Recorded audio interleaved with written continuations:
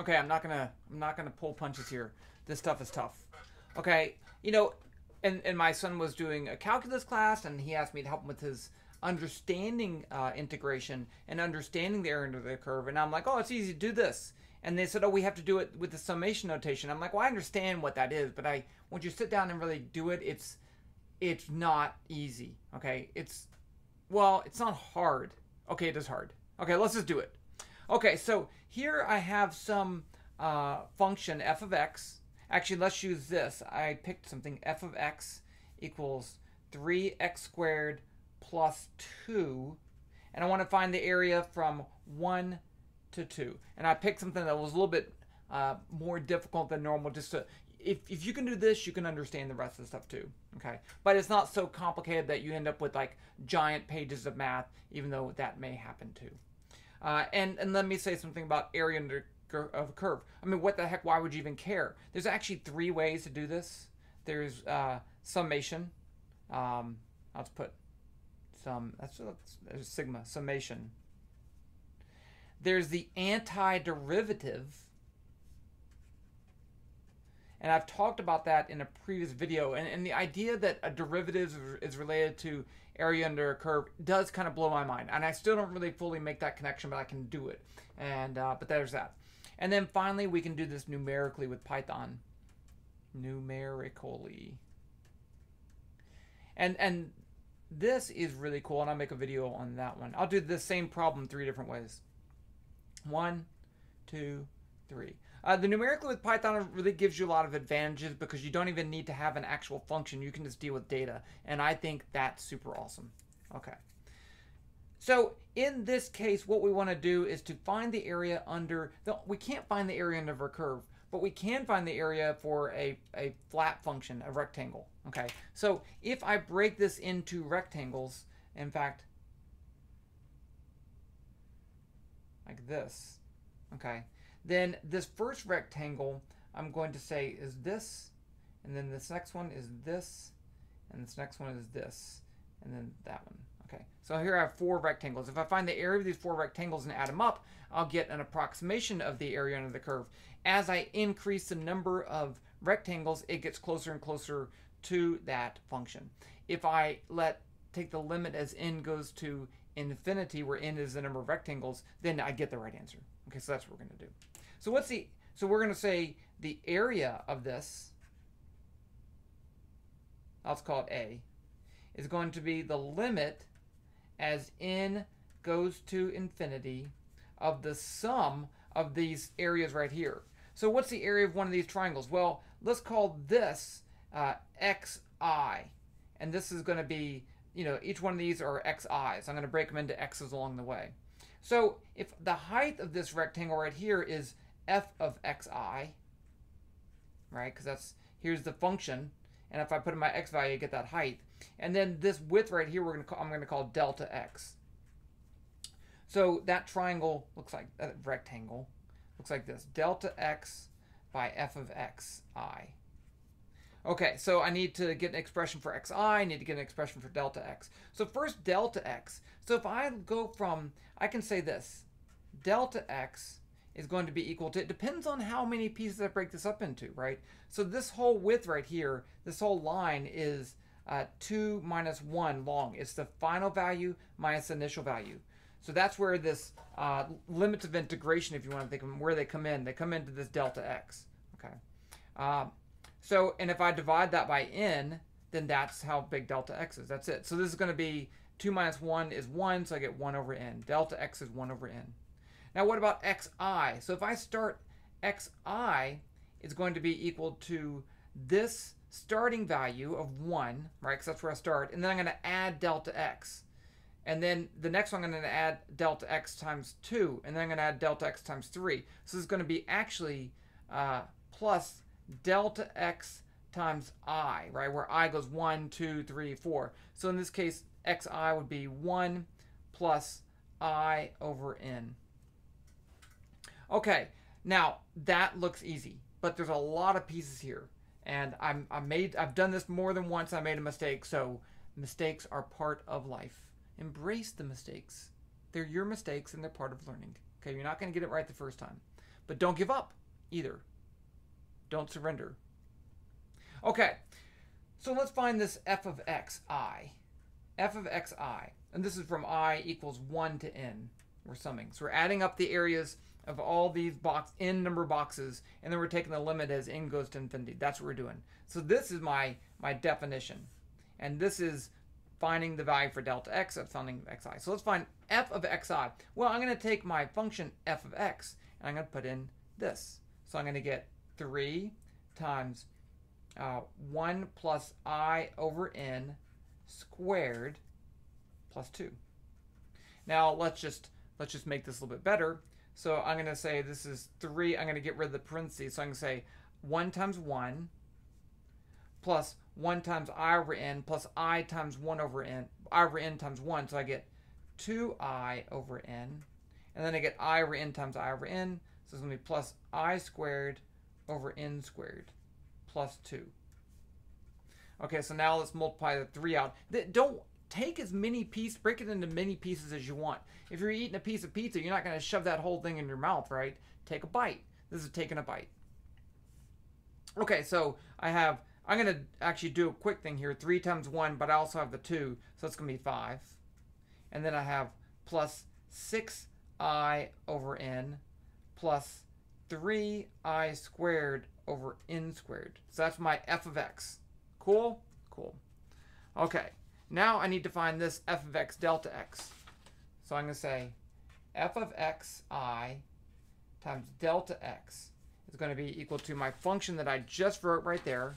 So it's going to be equal to 5 plus 6i over n plus 3i squared over n squared times delta x. And remember, delta x is 1 over n. 1 over n. I'm going to multiply this whole thing out because I don't want to have these crazy things going on. So I'm going to say this is equal to 5 over n plus 6i over n squared plus 3i squared over n cubed. See, I almost made a mistake. Caught it. Okay. So now I can put that into my function. Area equals the limit as n goes to infinity. Don't try to take shortcuts. You're like, I'm going to take shortcuts and save paper, and that's just going to waste paper because you're going to make a mistake. Okay, there's no shortcut to doing these things. So it's going to be the sum from I equals 1 to infinity, and I'm the worst shortcut taker. So I'm to blame. Okay, I shouldn't be talking to you like that. I apologize. It's my fault. I'm setting a bad example. Okay, so then I'm going to put this function in, and I get 5 over n plus 6i over n squared plus 3i squared over n cubed. Now each one of these is its own sum, so I'm going to actually write this as the limit as n goes to infinity of the sum over I in, that's not infinity. Sum over I equals 1 to n of 5 over n plus the sum, I'm going to leave that just, they're all the same sums, 6i over n squared plus sum of 3i squared over n cubed.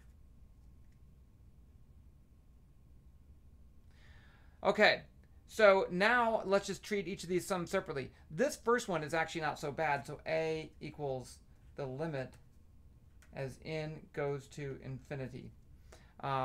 I'm going to put right there. So I can actually bring this stuff out, right?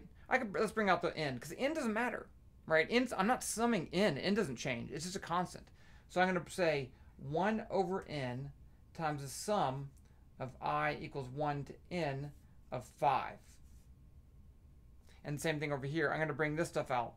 Plus 6 over n squared times the sum of I plus 3 over n cubed sum I squared. Okay, so now we have to look up these summation formulas. Let me write them over here so that we don't forget. So if I have the sum over I equals 1 to n of a constant, that's just going to be n times that constant, right? Because you're adding up all these pieces. If I have the sum I equals 1 to n of I, then, these formulas are kind of tricky. So n times n plus 1 over 2. That one I can derive.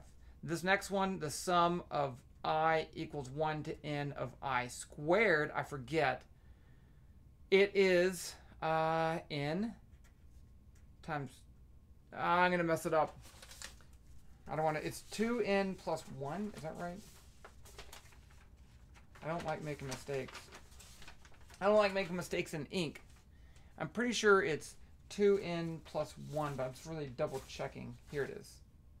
Okay, so it is n times n plus 1 times 2n plus 1, all of that over 6. Okay.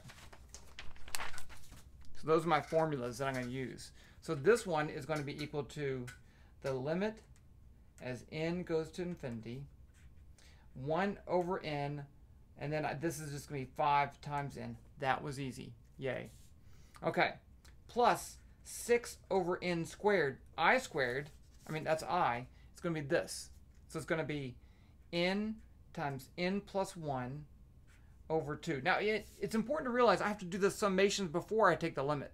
Okay, I can't take the limit first. I got to do the summations. That's that one. And then this one is going to be 3 over n cubed. It's n times n plus 1 times 2n plus 1 over 6. Okay. I'm going to a new piece of paper because you know what? I'm not trying to save paper. It's not about saving paper. It's about doing math. Okay, so I'm going to do it right here, and then we'll move it up. Okay, so I have the limit equals the limit as n goes to infinity. And this is going to be 5n over n. That's just going to be 5. That was easy. Okay, now this one, look, I have this n cancels that n. And then I have 6 times n over n. Actually, this is 3, right? So I have 3 times n over n. So it's just going to be 3. And then I have 3 over n because I have that plus 1. So plus 3 over n. Was that too much? I apologize.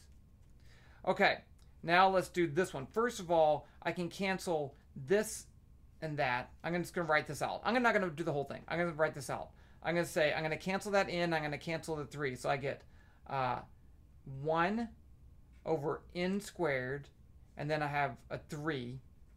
And then I have n plus 1, 2n plus 1. Okay. Now, what do I do? Okay, so I have a third. No, I have a half. That was a mistake. Okay, so I could multiply this out. I should probably do that. Is that what I did before? Yeah, I did that before. Okay, so let's multiply that out. So limit, and I'm just saying I did that before because, I told you I've already made some mistakes. So look, I have 5 plus 3 is 8.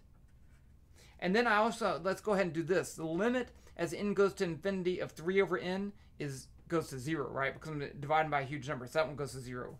Now this thing I have to do, so I can say plus 1/2 times 1 over n squared times 2n squared, and then I'm going to get n, and then I can get 2n, so plus 3n, and then plus 1. Okay, so now if I cancel this stuff, if I divide everything by n squared, those cancel. And this one's going to be 1 over n, so that's going to go to 0. And this is going to be 1 over n squared, that goes to 0. So I get 8 plus 1/2, and all left is 2. So that's going to be equal to 9. And that, my friends, boom, boom, is the answer. Wow, I can't believe I did it. I know that's the answer because I did it another way. So there you go. The area under a curve with summation. Let me remind you that 2 things. One, I have trouble with these formulas because these 2 I can figure out, but this one I have to look up because I can't remember how to derive that, and I don't know. Number 2, you get a lot of algebra from this, but the basic idea is easy, right? It's just that the algebra becomes unwieldy. But it's still important to do it at least once so you can understand what's going on. So there you go. Area under the curve. the summation.